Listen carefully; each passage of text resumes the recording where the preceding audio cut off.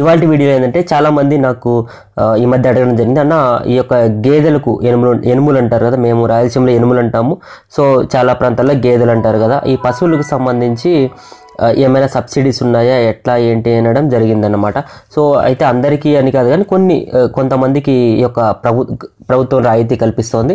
ఇది వచ్చి షెడ్యూల్ కులాలు, షెడ్యూల్ తెగలు, ఇతర వెనుకబడినటువంటి మైనారిటీ, అలాగే కాపు, వీళ్ళకి సంబంధించి ప్రస్తుతం ఈ యొక్క పాడి పశువులకు సంబంధించి సబ్సిడీ లోన్స్ కార్పొరేషన్ ద్వారా సబ్సిడీ లోన్స్ ఇస్తున్నారన్నమాట.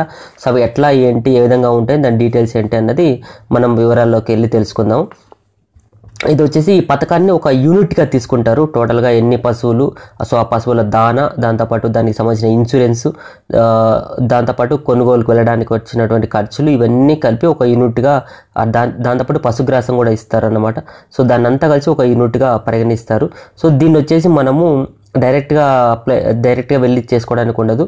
ఈ యొక్క ప్రభుత్వ సంబంధించినటువంటి APO BMMS, Andhra Pradesh state online beneficiary management and monitoring system ద్వారా ఈ యొక్క సబ్సిడీ లోన్స్ను మీరు అప్లై చేసుకోవాలన్నమాట. సో అందులో అన్ని రకాల కార్పొరేట్స్కి సంబంధించినటువంటి లోన్స్ అందుబాటులో ఉన్నాయి.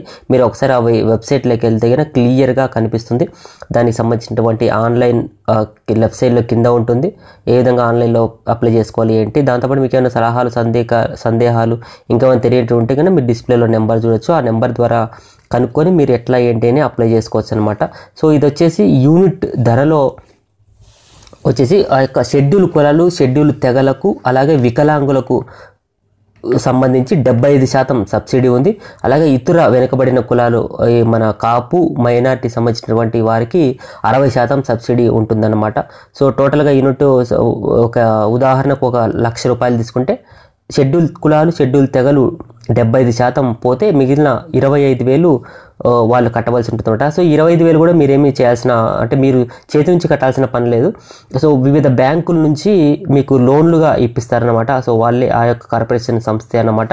సో ఎవరు కూడా దీంట్లో ₹1 కూడా మీరు చేతి నుంచి కట్టాల్సిన పని లేదు. ఆ యొక్క సబ్సిడీ అమౌంట్ పోగా మిగిలిన డబ్బును మాత్రమే మీ దగ్గర ఉంటే కట్టచ్చు, లేదు అంటే లోన్ల ద్వారా వాళ్ళే ఇప్పిస్తారన్నమాట. సో ప్రతి నెల లేదా 3 నెలలకు ఒకసారి మీకు వచ్చిన ఆదాయంలో నుంచి కట్టవలసి ఉంటుంది ఆ డబ్బుల్ని. మరోసారి చెప్తున్నానండి, షెడ్యూల్ కులాలు, షెడ్యూల్ తెగలు, అలాగే వికలాంగులకు 75% రాయితీ ఉంటుంది ఈ యొక్క పశువులకు సంబంధించి. అలాగే ఇతర వెనుకబడినటువంటి కులాలు, మైనారిటీ, కాపు వాళ్ళకి సంబంధించి 60% సబ్సిడీ లోన్లు ప్రభుత్వం ఇస్తుందన్నమాట. సో మిగిలినది మాత్రం మీరు కట్టవలసి ఉంటుంది. సో ఇది టోటల్గా యూనిట్ ధరను బట్టి ఉంటుంది అన్నమాట. సో ఎన్ని కావాలి ఏంటి, ఏ విధంగా, సో అదంతా కలిసి ఎంత ఖర్చు అవుతుంది అన్నది ఒక ఎస్టిమేషన్ వాళ్ళే ఇస్తారు. సో దాని ప్రకారం మీరు ఈ యొక్క ఏపీఓ బిఎంఎంఎస్ సైట్ ద్వారా అప్లై చేసుకోవచ్చు. సో దీంట్లో ఎట్లా ఏంటి, ఏ విధంగా చేస్తారు అంటే, ఈ యొక్క బర్రెలు లేదా గేదెలు అంటారు కదా, సో ఇవి వచ్చేసి హర్యానా, పంజాబ్, మహారాష్ట్ర, కర్ణాటక అంటే తమిళనాడు రాష్ట్రాల నుంచి కొనుగోలు చేస్తారన్నమాట.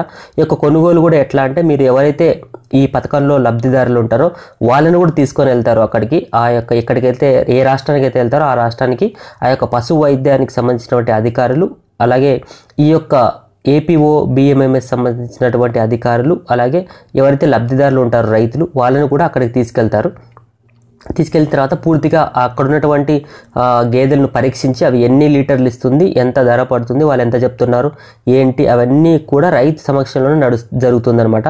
సో రైతు ఒప్పుకుంటే, సో నాకు ఈ గేదె కావాలంటే ఆ గేదెకు సంబంధించి అతని పేరు, అలాగే వెంటనే ఆ గేదెకు సంబంధించి వెంటనే చెవుకి యొక్క ట్యాగ్ వేసి ఇన్సూరెన్స్ వెంటనే కడతారన్నమాట. సో దానికి సంబంధించి ఇన్సూరెన్స్ అవంతా కూడా ఏ రైతుకు ఏది ఏంటి అన్నటువంటిది అక్కడికక్కడే ట్యాగ్ వేసి దానికి ఇన్సూరెన్స్ చేస్తారు సదరు అధికారులు. వాళ్ళతో అధికారులతో పాటు మీరు వెళ్ళవచ్చు. అన్ని రకాల సదుపాయాలు వాళ్ళే చూసుకుంటారు. మీరు ఎట్లాంటి గాబరా పడాల్సినటువంటి అవసరం లేదు. కేవలం ఏంటంటే రైతుకు నమ్మకం కలగాలి, వీళ్ళు ఏమంటే అవి ఇస్తారనేటువంటి ఉద్దేశం ఉంటుంది కదా, అలా కాకుండా రైతుల సమక్షంలోనే ఈ యొక్క పశువులు తీస్తారన్నమాట అధికారులు. ఆ విధంగా తీసుకున్నటువంటి పశువులను మీరు నేరుగా ఇంటికైనా తెచ్చుకోవచ్చు. లేదు అనుకుంటే అక్కడ నుంచి వైద్య అధికారికి సంబంధించినటువంటి ఒక ప్రభుత్వానికి సంబంధించినటువంటి స్థలం ఉంటుంది కదా, అక్కడ ఒక పశువుల హాస్పిటల్కు ఒక్కొక్క స్థలాన్ని కేటాయిస్తారు ఒక్కొక్క యూనిట్కి. సో అక్కడ ఉంచుతారనమాట వీటిని తీసుకొస్తానే. సో ఇక్కడ మామూలుగా చాలామందికి అపోహ ఏంటంటే హర్యానా, పంజాబ్ వీటి దగ్గర తెచ్చుకుంటే మనకు పాలు ఇవ్వరు, పాలు సరిగ్గా ఇవ్వవు, ఈ వాతావరణం సరిపోవు అని అనుకుంటారు కదా. సో అట్లేం లేదండి. దానికి సంబంధించి వాళ్ళు ఎట్లాంటి దానా వేస్తారు, ఏ విధంగా దానా వేస్తారో దానికి సంబంధించిన దానా మనం కూడా వేయగలిగితే అన్ని రకాలైనటువంటి పాలు ఇస్తాయి, ఎలాంటి ఇబ్బంది ఉండదన్నమాట. సో చాలా దూరం నుంచి ప్రయాణం చేస్తాయి కాబట్టి ఆ యొక్క పశువులను మెయిన్గా ఇక్కడికి పశువు వైద్యాధికారికి సంబంధించినటువంటి స్థలానికి తరలించి దానిలో మళ్ళీ పూర్తిగా పరిరక్షిస్తారనమాట. సో అక్కడ నుంచి ఇక్కడికి వచ్చినప్పుడు ఏమైనా ప్రాబ్లం వచ్చిందా ఏంటి, ఏ విధంగా ఉంది అవంతా చూసుకొని వాళ్ళు మళ్ళీ ఇంజెక్షన్లు అవంతా వేస్తారనమాట. అంటే మన వాతావరణానికి తగినటువంటి ఇంజెక్షన్ వేస్తే సెట్ అయిపోతుంది. అక్కడ దానా అవన్నీ వాళ్ళే చూసుకుంటారు. అక్కడ నుంచి మీకు ఓకే అనుకుంటే, సో మాకు ఎలాంటి ప్రాబ్లం లేదు వెంటనే తీసుకెళ్తాము అనుకుంటే గిన మీరు అక్కడ నుంచి వెంటనే రైతులు తీసుకెళ్ళచ్చు. అంటే దగ్గరగా ఒక 2-3 కిలోమీటర్ల వరకు అయితే ఈ యొక్క ప్రభుత్వము డైరెక్ట్ వెహికల్స్ ఉంటాయి కదా, ఒకే వెహికల్ తిరుగుతుంది, అన్ని ఊళ్ళకు తిప్పేసేసి ఒకరి ద్వారా తర్వాత ఒకరికి ఇస్తారు. అలా కాదు మేము సొంతంగా తీసుకెళ్తాము, లేదా 5 కిలోమీటర్ల పరిధి అవతల ఉంటే గిన మీకు ఎక్కువగా అంటే 1000 రూపాయలు ఎక్స్ట్రాగా ఇస్తారు మీకు రవాణా ఖర్చుల నిమిత్తం రైతుకి. సో ఆ డబ్బులు తీసుకొని మీరు అక్కడ నుంచి వెంటనే తీసుకెళ్ళచ్చు. లేదు మేము ఇంకా కొద్ది కాలం ఇక్కడే ఉంచుతాము, అది మాకు సెట్ అవుతుందో లేదో తెలుసుకోవాలనుకుంటున్నాం, ఇంకా ఏమైనా వస్తుందో, ఇక్కడికి వచ్చింది కదా ఏమైనా దానికి రోగాలు అట్లాంటివి ఏమైనా వస్తాయి, లేదా పాలు తక్కువ ఇస్తుందేమో పరీక్షించాలనుకునే ఉద్దేశం ఉంటే రైతుల అంగీకారం మేరకు 10 రోజుల వరకు అక్కడే ఉంచుకోవచ్చు అనమాట. ఆ యొక్క పశు వైద్యాధికారి సంరక్షణలోనే అవి ఉంటాయన్నమాట. టోటల్గా వాళ్ళే చూసుకుంటారు. దానికి సంబంధించిన దానా ఇవన్నీ కూడా 10 రోజుల పాటు టోటల్గా వాళ్ళే చూసుకుంటారట. మీరేమీ రైతులు అక్కడ ఉండి చూసుకొని చేయాల్సిన పని లేదు. కాబట్టి మీరు గమనిస్తూ ఉండొచ్చు 10 రోజుల పాటు అక్కడే ఉండి. సో మీరే పాలు విండేసుకొని ఎన్ని పాలు ఇస్తుంది ఏంటి, ఏ విధంగా ఇస్తూ ఉంది, సో దానికి ఏమైనా ప్రాబ్లం వచ్చిందా అవన్నీ కూడా మీరు రైతులు ఎవరైతే లబ్ధిదారులు ఉంటారో వాళ్ళకి సంబంధించిన రైతులు కూడా అక్కడే ఉండి మీరు కూడా చూసుకోవచ్చు. లేదు అంటే వెళ్ళిపోయి సో ఆ 10 రోజుల తర్వాత మళ్ళీ ఒకసారి చూసుకొని ఏమైనా ప్రాబ్లం ఉంది అనుకుంటే అవంతా కూడా మళ్ళీ ఈ యొక్క పశువుల డాక్టర్ చూస్తారనమాట. ఒకవేళ ఆ గేదె ఇక్కడికి వచ్చిన తర్వాత ఏమైనా ప్రాబ్లం అయిపోయి సరిగ్గా ఇవ్వడం లేదు అనుకుంటే ఉద్దేశం ఉంటే ఆ యొక్క గేదెను మళ్ళీ రీప్లేస్ చేస్తారనమాట ఆ 10 రోజుల లోపల రక్షించిన తర్వాత. సో దాన్ని బట్టి మీరు రైతులు ఈ విధంగా మీరు చేసుకోవచ్చు అనమాట. కాకపోతే ఏంటంటే ఈ యొక్క ప్రభుత్వానికి సంబంధించినటువంటి కార్పొరేషన్ లోన్లన్నీ అంత తొందరగా సులభంగా రావండి. అది బాగా చూసుకోవాలి. మీరు అప్లై చేసిన తర్వాత కొంతకాలం పడుతుంది. సో దాని తర్వాత మళ్ళీ వెళ్ళడానికి కొంతకాలం పడుతుంది. ఇదంతా కూడా ఒక పెద్ద లెంతీ ప్రాసెస్ లాగా ఉండేది. కాకపోతే ఇప్పుడు ఏర్పడిన కొత్త గవర్నమెంట్ కొంచెం తొందరగానే చేస్తుంది అనేటువంటిది ఉంది. కానీ సో దానికి సంబంధించి కూడా కొన్ని భిన్నాభిప్రాయాలు ఉన్నాయి. అవంతా కూడా ఏది ఏమైనప్పటికీ కూడా ప్రభుత్వానికి సంబంధించినటువంటి ఏ సబ్సిడీ కూడా అంత తొందరగా రావన్నమాట. సో మనం ఇప్పుడు అప్లై చేసుకుంటే కొన్ని రోజులు పట్టచ్చు, నెలలు పట్టచ్చు, ఒక్కోసారి సంవత్సరం కూడా పడుతుందన్నమాట. సో ఆ విధంగా దాన్ని దృష్టిలో పెట్టుకొని మీరు క్లియర్గా కనుక్కోవచ్చు. సో దీనికి సంబంధించి మీకు ఎలాంటి సందేహాలు అవన్నీ ఏం కావాల్సినా సరే నేను డిస్ప్లేలో మీకు ఫోన్ నెంబర్ ఇస్తున్నాను కదండి. సో అది వచ్చేసి ఈ లోన్స్కి సంబంధించినటువంటి ఎలాంటి సందేహాలైనా వాళ్ళు నివృత్తి చేస్తారన్నమాట. కాకపోతే మీరు క్లియర్గా కనుక్కోవాలి. సో మీకు ఎట్లా ఉంది, ఎంత యూనిట్ కావాలి, ఎంత మీరు ధర పెట్టగలరు, సో మీ దగ్గర ఏమైనా సొంతంగా డబ్బులు ఉన్నాయా. మెయిన్గా ఏంటంటే ఈ యొక్క పశువుల సంబంధించినటువంటి డైరీ ఫామ్ పెట్టడం పెద్ద ఇబ్బంది ఏం కాదు. కానీ ఏంటంటే దాన్ని మెయింటైన్ చేసేటువంటి మెలకువలు తెలుసుకోవాలి. ఊరికినే ఏదో ఈ లోన్లు వస్తున్నాయి అట్లా పెట్టుకోవడం అట్లా కాకుండా చాలామంది ఏం చేస్తారంటే ఈ ఎస్సీకి సంబంధించిన వాళ్ళ పేర్ల మీద పెట్టేసుకొని ఈ యొక్క మిగతా వాళ్ళు అమ్మేసుకోవడము, లేదా సబ్సిడీస్ వచ్చేస్తే దండిగా వస్తుంది, ఆ విధంగా మళ్ళీ ఇక్కడికి వచ్చిన తర్వాత అమ్మేసుకోవచ్చు అనేటువంటి ఉద్దేశంతో చాలామంది ఇలాగే చేస్తున్నారనమాట. సో అలా కాకుండా నిజంగా లబ్ధిదారును చూసుకొని వాళ్ళకు ఎక్కడ అమ్ముకోకుండా ప్రభుత్వం కూడా కొంచెం చర్యలు తీసుకుంటే దీన్ని పక్కదారి పట్టుకోకుండా ఎవరైనా యువకులు అంటే ఇప్పుడు చదువుకున్నటువంటి యువకులు చాలామంది డైరీ ఫామ్ సైడ్ నిలుస్తున్నారు కదా.